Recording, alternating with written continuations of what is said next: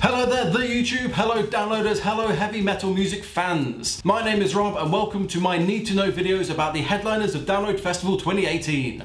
On Monday we talked about Avenged Sevenfold and today we are discussing the classic rock band Guns N' Roses.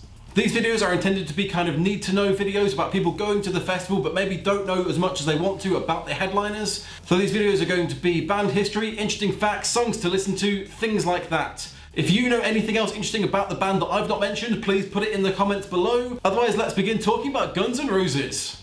Guns N' Roses first formed in 1984 with Izzy Stradlin, Axl Rose, Tracy Guns, Rob Gardner and Ole Bick. The name Guns N' Roses is an amalgamation of the two bands the band members left to form Guns N' Roses. The two bands were Hollywood Rose and LA Guns. Guns N' Roses last played Download Festival during the infamous 2006 year, during which they got bottled, which angered Tommy Stinson, who threw his guitar into the crowd, which accidentally hit a cameraman. So hopefully they have a better reception this year. Now time for some fun facts about Guns N' Roses. Axl Rose, as we all know, is an anagram of oral sex, but did you know his real name is William Bruce Rose Jr.? Not very rock and roll. The song Welcome to the Jungle is probably one of the most successful songs ever written, and is actually a metaphor for Los Angeles. The title even comes from a homeless man who told Axl Rose, "You're in the jungle, you're gonna die." Fun! Chinese Democracy is the most expensive album ever created, costing $13 million. This is probably due to the fact that the album was totally re-recorded 1 year after the scheduled release date.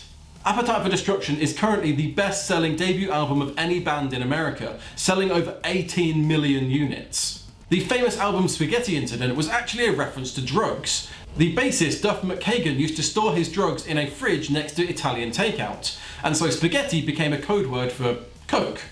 Now, if you don't know too much about Guns N' Roses and don't know where to even start with their discography, have no fear, I am here. I have written a list of 3 songs that I think you should listen to before seeing them at Download Festival 2018 on the 10th of June. Now what I've done is the first song is incredibly famous, totally popular, they are definitely going to put it on their set list. The second song is still a fantastic song of theirs, but maybe just a little bit less well known. And the third song is a wild card that I really like, and it just gives you a different sense of other music the band can play.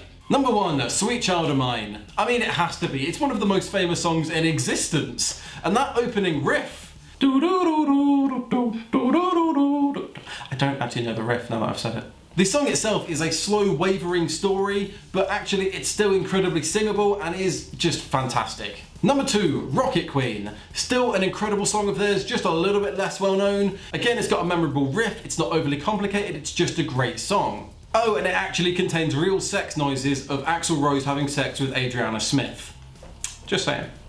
And number 3, New Rose. Now this was actually written by Brian James of The Damned and was The Damned's first UK single. But Guns N' Roses covered it for the Spaghetti Incident and it's still a fantastic song. They haven't changed too much about it, which I like, but what they've done is they've added more guitar to it, which makes it sound more metal and gives it a much more Guns N' Roses feel. Either way, you should definitely listen to it and also listen to the Damned version, which is equally good.